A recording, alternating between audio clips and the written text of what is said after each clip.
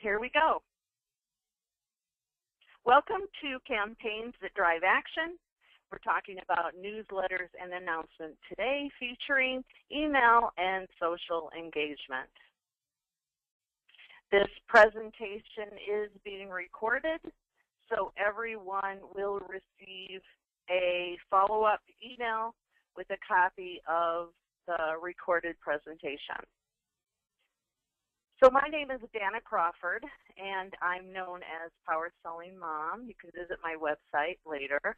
And I am a certified business consultant trained by eBay, which is, I've been an eBay seller for 18 years. And then in 2007, I was contacted by Constant Contact to become a local expert with them because I was so successful with my own personal email marketing that I joined the team. I was honored. So you can find all of my information online. So today we're going to talk about growing with Constant Contact, just to give you an idea what it is exactly. Some of you may not know. You can get results fast with affordable, easy-to-use engagement marketing tools and free coaching. Now, the coaching is something that they just started, so it's really awesome that it's free now. And they have opportunities for newsletters and announcements, offers and promotions, feedbacks and surveys, and event registrations, which I use pretty much all of them.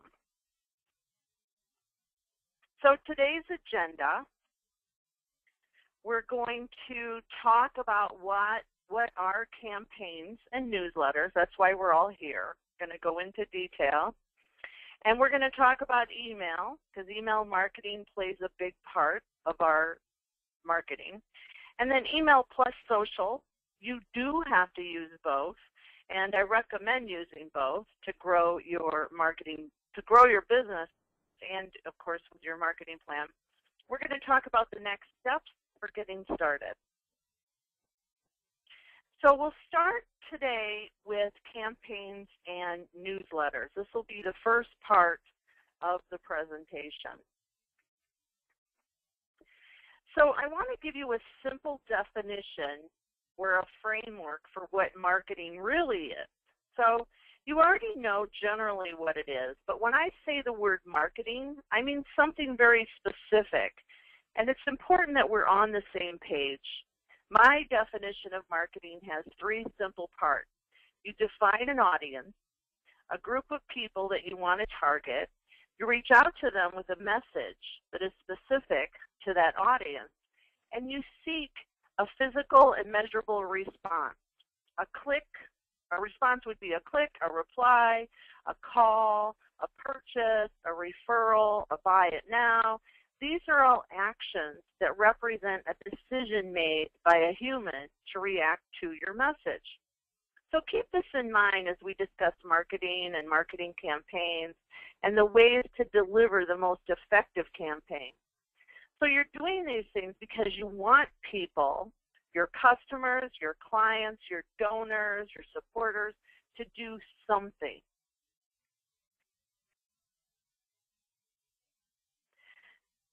Now first let's talk about campaigns. What does this word really mean?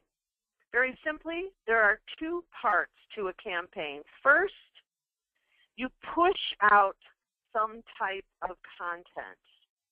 And we'll talk more about what content is in a bit. But you're going to push content out to your followers, your supporters. And then second, we'll pull some sort of response from them. So you want them to read, to forward, or share what you sent them, show up for an event, call, attend, or you want them to take some type of action. So think about a campaign in terms of push-pull. And more importantly, do not think about it as just putting an offer out there and making the sale.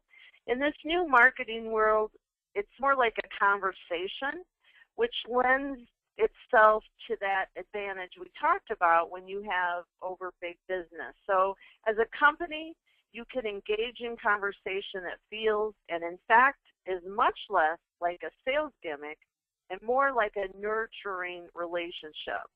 So if you're doing it right, it'll seem like that from both sides of the conversation.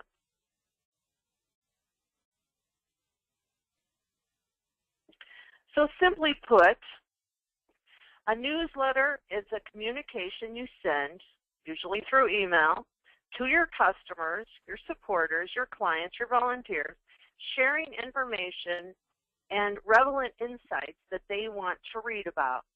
Very simple. Now, there are lots of different types of communications, loosely referred to as newsletters, that you might send. So these are just a few examples. We're going to have, you're going to send information to your audience. You may send a complete newsletter. You may send just a few tidbits about an event. You may send a card or announcement. The main thing is, these are just a few examples from sending a quick update just to keep your audience informed, to a simple card or announcement, all the way to what we call a custom code email, where you or a designer you work with create your own email in platform using custom code. So if you have a coder or you're into coding, then it's also another option. But most of us don't bother with coding because there's so many pre-made templates that we don't have to deal with the code stuff. Okay, so next we're going to talk about emails. So what do you write about in your newsletter? That's the first thing.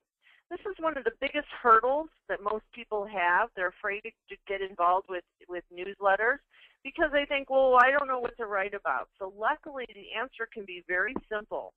First and above all else, you write about what you know, what they don't know. So you share your knowledge. Everybody on this webinar today has, you know, something that I don't know. So you would want to share your knowledge. So next, you're going to write about what you have access to that they don't have access to. And you have more access than you might think. So this can mean that you let them download a special report, you give them a backstage pass, you offer early registration or reserve seating, an extra hour of your time when they pay for 2, and give it away as much as you can. So what you're trying to do is build what is called a resource relationship, where when their need for what you do comes up, you are the person that comes to mind. So give it away, your knowledge and your access when you can. And you don't have to be a pro writer. Original material every time is not necessary. You just need to be the hub of the point of access. So send links to other sources, know your stuff, and they will see you as their resource.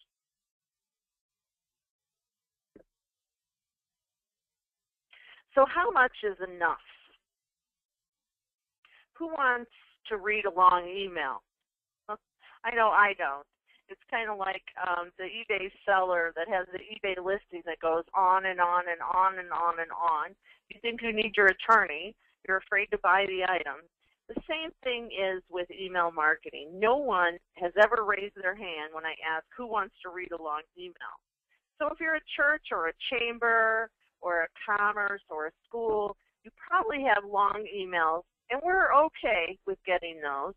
Our children and our businesses rely on you, and we want to see activity. We are willing to get a long email from you, right? We don't actually read them, but it's okay that we see them. So take the pressure to create or write off yourself. Less is more, always. There is no rule that says your newsletter needs to have 3 articles and 3 pictures and 3 links. One thing is plenty. There is a constant contact customer whose newsletter is called One Thing. And he did it to make it easy on himself, and it works really well. So people can absorb it, and he's not under the gun to come up with a bunch of content to fill it up. And don't forget, whoops, wrong mouse. don't forget that over 50% are reading on mobile devices. So who's going to scroll through, who's going to scroll through 50%? Who's going to scroll through 14 articles?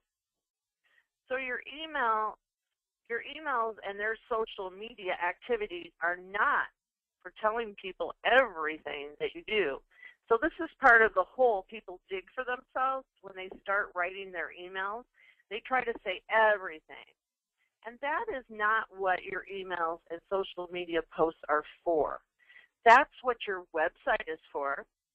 Your emails and your social media is about offering one thing at a time and tracking whether or not it moved the needle, plain and simple.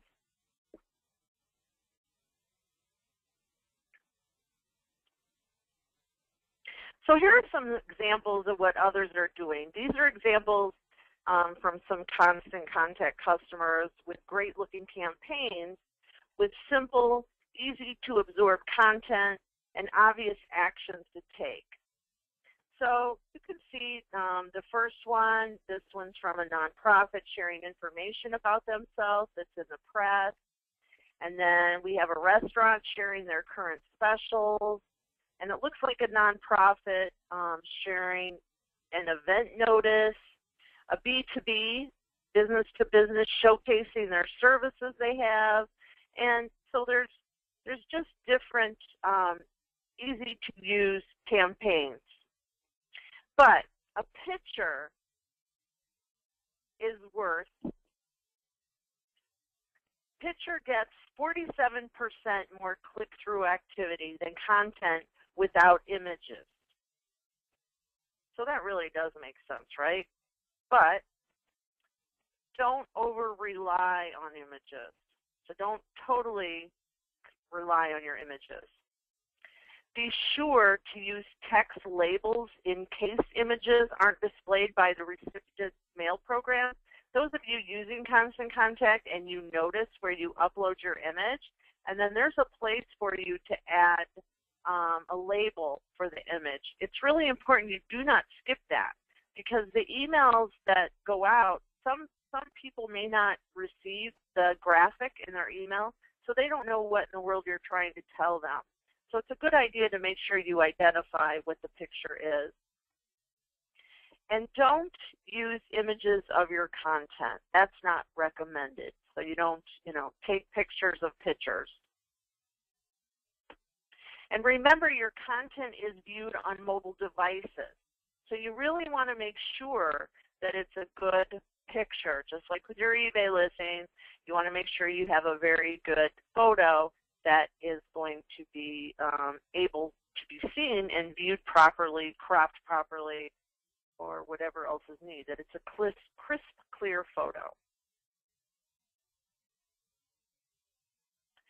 So images are a great way to convey a message, tell a story, create a connection. But if you don't carefully consider how you're going to use the images, you may end up with some unintended consequences that lead, at best, to someone not reading your email. At worst, they'll unsubscribe from your list, and you won't be able to communicate with them at all. So here are some common challenges to consider. Notice the X, the red X. Where is it? Oh gosh, I missed it. Sorry. Back up. Here we go. So here, notice the red X up here in the corner. That's there because some mobile email clients may not display images by default.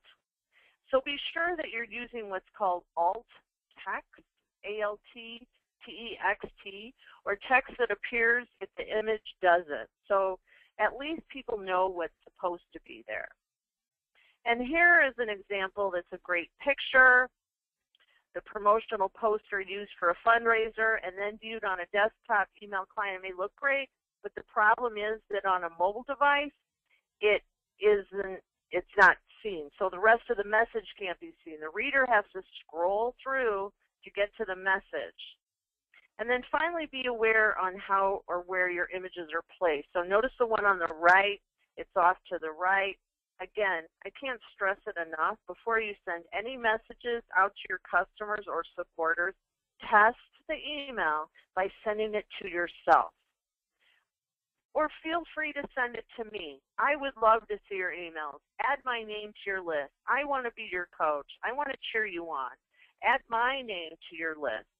And I would be happy when you send the test email, put the word test and say, hey, what do you think, Danna? And I'll give you my opinion. And then view it with your readers in mind and make changes accordingly. A few extra minutes of testing can save you a big headache later, seriously. So images are great because they can help tell your story across multiple channels. Pictures have become more and more relevant in social and email marketing. So many of us are walking around with a camera in our pockets. I know I am. And this doesn't have to mean high-end production anymore. If you have a highly visual content or a great photo or product at your event or whatever you're marketing, you will want to check out opportunities to share those images you have through different channels. So here are some channels. You've got Instagram, we've got Pinterest, we can share them on YouTube, Facebook. Many consumers are beginning to shop and play on these channels, so it may be worth a look to test whether or not what you are marketing would be worth well on those channels. So keep in mind, we haven't left email out here. So email is becoming more and more of a visual medium as well, including video. So one key here is to know your audience. If you own a business that you can show off product visually, you can do more with a headline and a photo than the most carefully crafted copy. And if you're a consultant or a service provider, share your know-how. Write a blog post about what you know how to do. Pick an image that reinforces it and pin it, post it, tweet it. Constant Contact actually did a test with Facebook promotions of webinars and found that when they used an image rather than just a text, they saw 127% lift in engagement with those posts. So it's worth a try. But we'll talk a bit about social media later, but I wanted to say this for now. If you're going to be using a picture in your newsletter and then again on your social channel, be sure to link the picture on the social channel back to whatever you want them to keep engaging with you, like back to your website, where you might include a sign up for your newsletter or something. But it's important to take advantage of that opportunity to always include a link. So we'll talk briefly about social media a bit later, but I wanted you to keep in mind at this point, as we've been talking about content and what to write or images to think about, is that you should be thinking about those things with more than one delivery medium in mind. That means that you can reuse and repurpose everything. One article can be used many times on various channels. So you might send a newsletter with 5 tips for cleaning out your closet, and each tip could be tweeted once a day for a week. You could show before and after pictures in a press release about the benefits of your service, and then you could post those pictures on Pinterest. If you've sent an announcement about something of interest to your readers via email, you can get some mileage with that announcement across your social channels as well. So remember that, repurpose and reuse. Now that you have a general idea of what you're going to try, I want to give you some insight into what works, how to get more people to stop and consider your offer, and how to get more physical, measurable response. This is my favorite part of this class, well, we're doing a webinar. Usually this is a class I do locally here in Ocala, Florida. So look at these 3 words. These 3 words rule your world as a marketer and as a consumer or business person. Every email or social media post that you get and everyone that you send or post falls into one of these categories: now, later, or never. So think about this morning when you checked your email. Whether you were aware of it or not, you were sorting your messages into these three categories automatically: now, later, or never. And I apologize now for not bringing this to your attention and making it a conscious experience for you. For the next 2 or 3 days when you go through your email, you will find yourself saying it out loud: now, later, or never, never, never, never. And you want to curse me for making something that was so seamlessly obvious for you, but I promise it'll go away. That I still use it though. But it's important that you need to know this both as a recipient and as a sender or a poster. How do you make sure that you are a now? You don't want to be a never, obviously, and a later, let's face it, it's, well, unintentional, right? You flag it or you tell yourself, oh, I'll come back to that later, but 9 times out of 10, do you? So they usually laugh and say no when I'm at my event. So there are 3 fundamental factors into whether someone notices and reacts to your campaign. So first they say, who is it from? That is going to be important.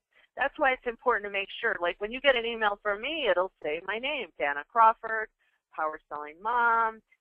You'll know, there's no doubt that it's me.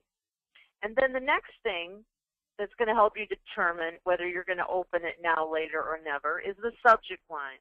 Is it an intriguing subject line? Is it sound like buy my product, buy my product? Well, probably not going to open it right away, or maybe never.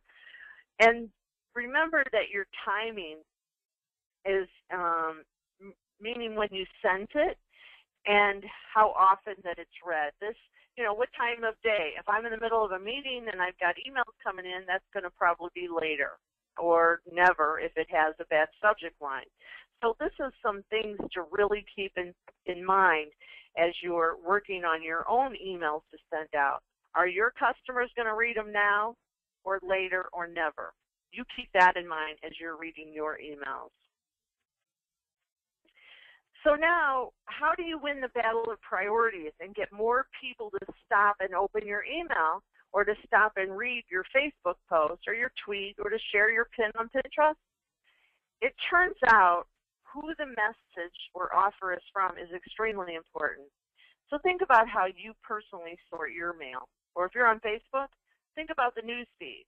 Typically, when you open up your email, think about how you did that this morning. You start at the top of the list, and you go down sorting by who it's from.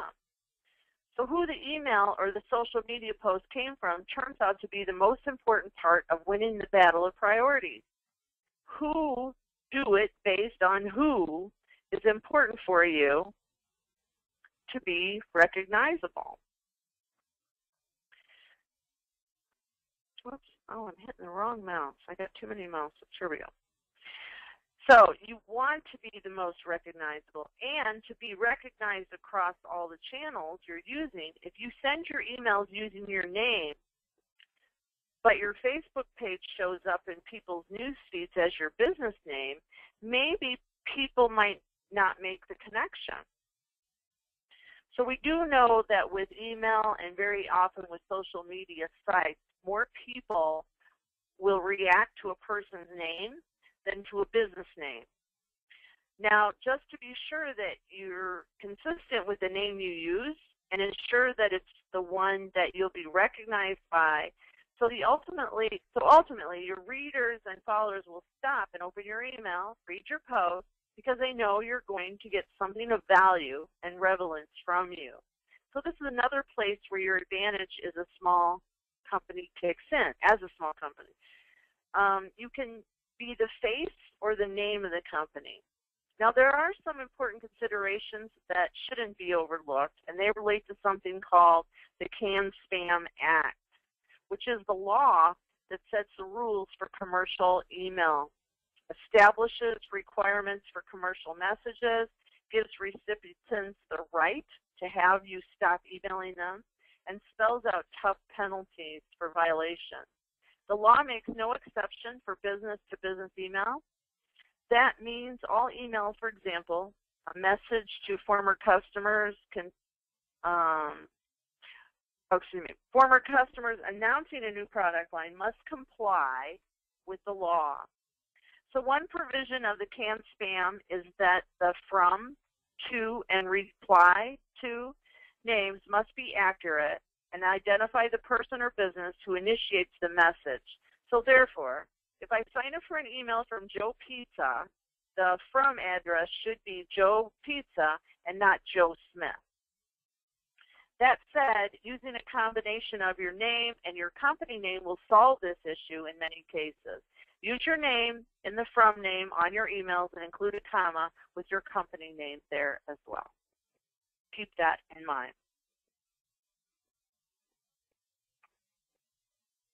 Now, templates make the process of sending emails much easier while still allowing you to preserve the look and feel of your brand.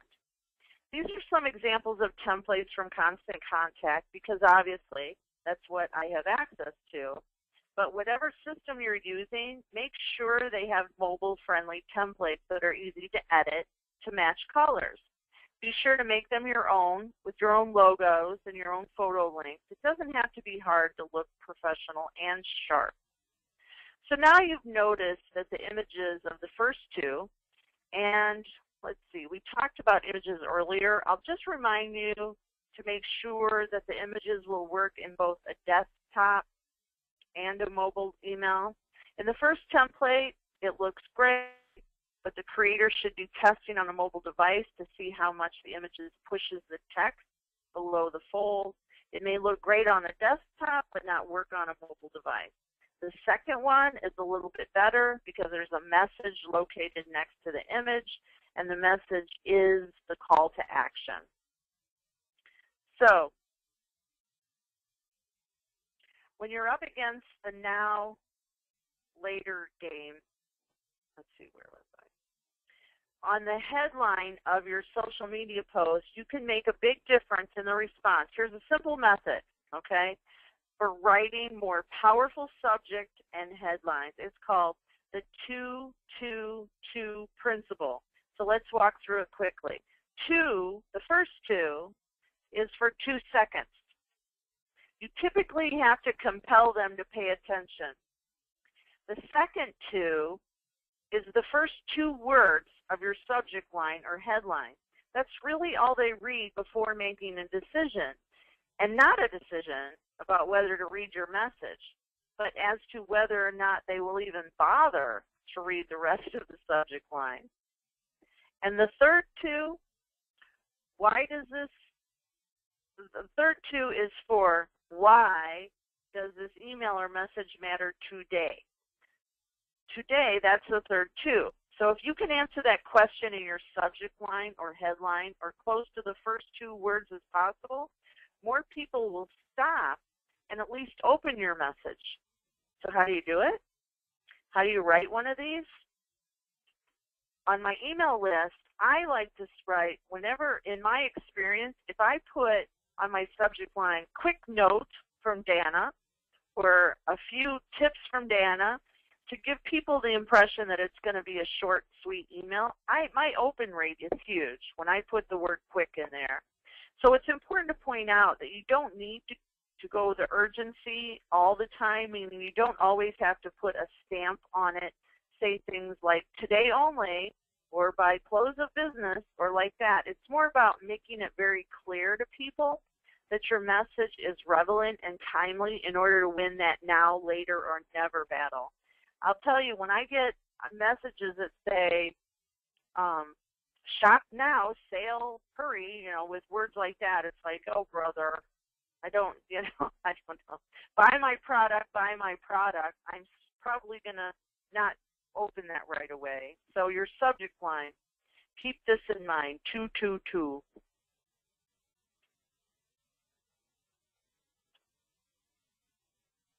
So winning the battle of priorities. Here's some example of subject lines to give you an idea. March newsletter or June newsletter.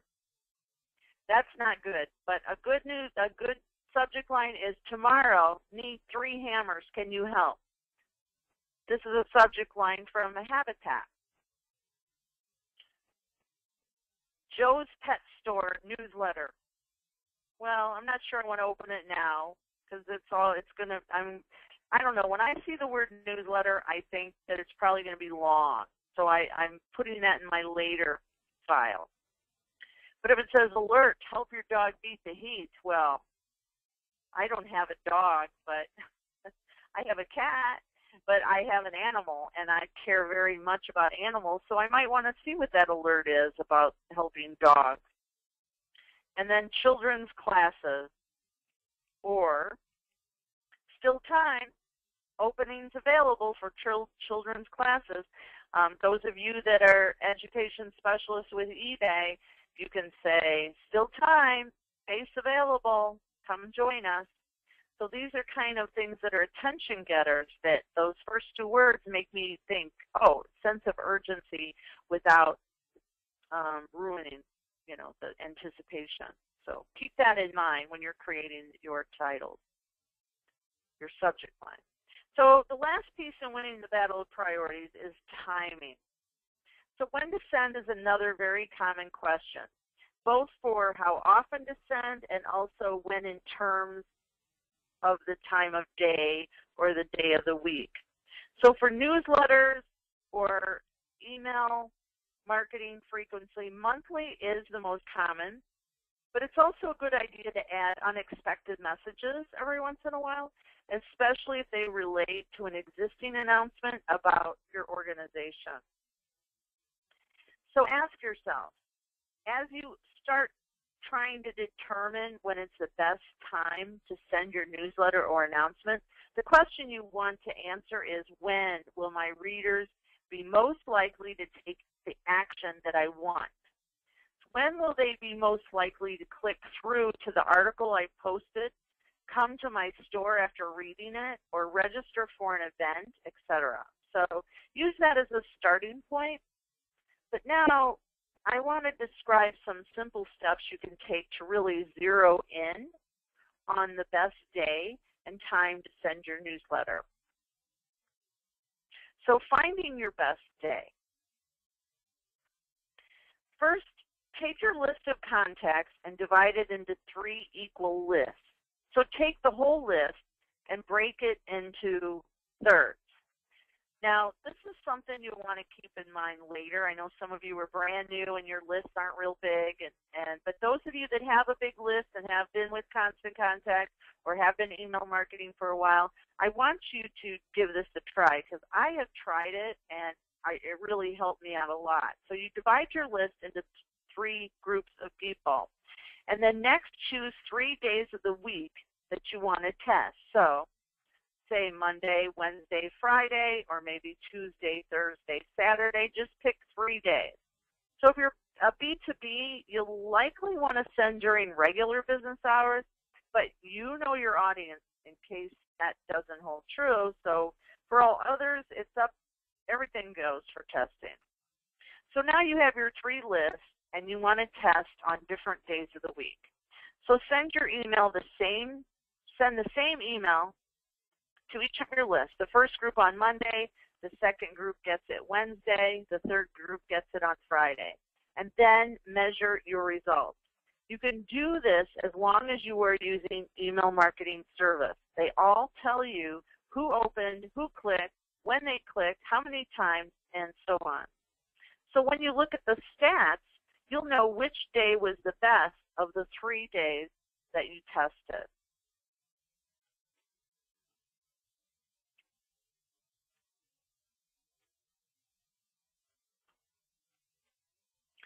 Use the same 3 groups of people, and now you will choose 3 different times of the day you want to test. So a morning, midday, afternoon, evening, the next time you're ready to send out your email. Send it on your best performing days from the last test, and send the first group their email in the morning. The second group gets it midday. The third group gets it in the afternoon or evening. And then look at your stats. And this will help you know which time of the day has the best results. So now you'll know the best day, the best time of the day to send emails for the best response. So please make sure that you're not romanced by a high open rate, as they say. Just measuring the open rate will not give you a clear picture of success. You might have a lot of people open it, but very few take the action you want them to take. Measure the physical, measurable response.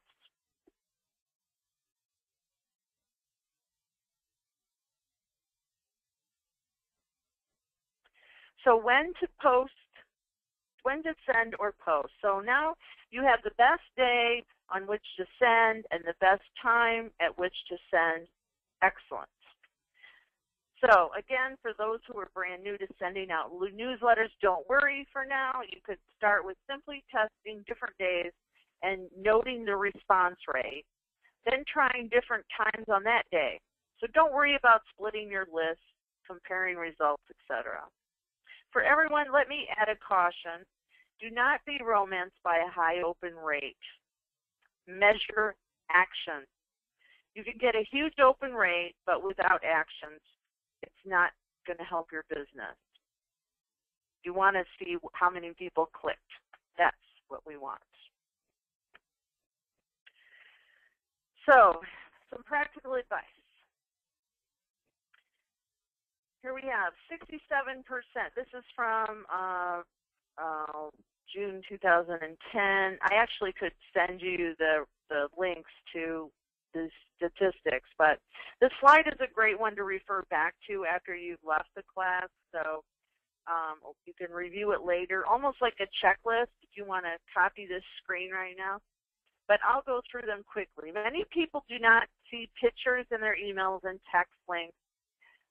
More clicks than a beautiful button, probably because of that 67% stat. So make sure your logo is left or centered, not right, because people often see email in small windows that eclipse the right side.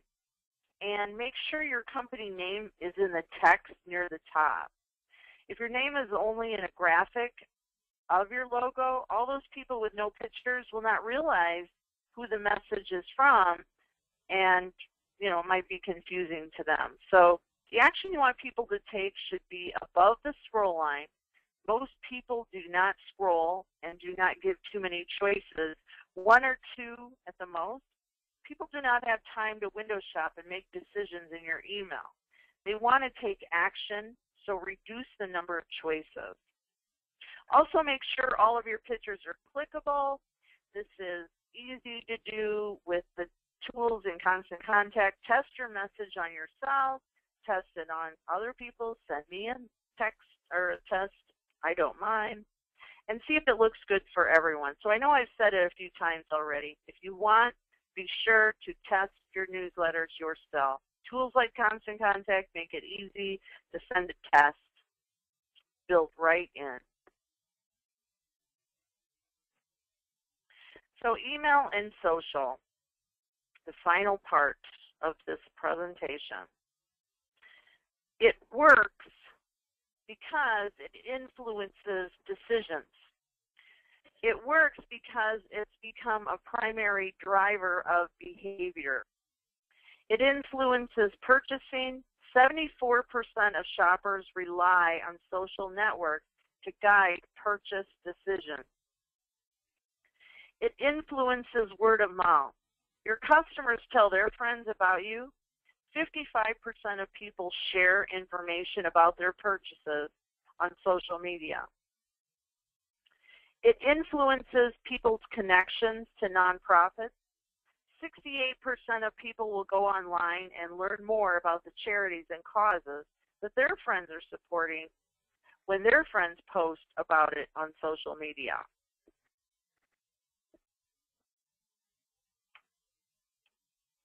That's why it's so important to shift your thinking.